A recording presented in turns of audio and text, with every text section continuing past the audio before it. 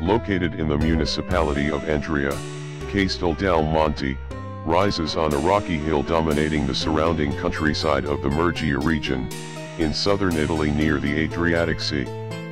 A unique piece of medieval architecture, it was completed in 1240. The castle's location, its perfect octagonal shape, as well as the mathematical and astronomical precision of its layout, all reflect the broad education and cultural vision of its founder, Emperor Frederick II. The site is of outstanding universal value in its formal perfection, and its harmonious blending of cultural elements, from North European Cistercian Gothic, the Islamic Orient, and classical antiquity.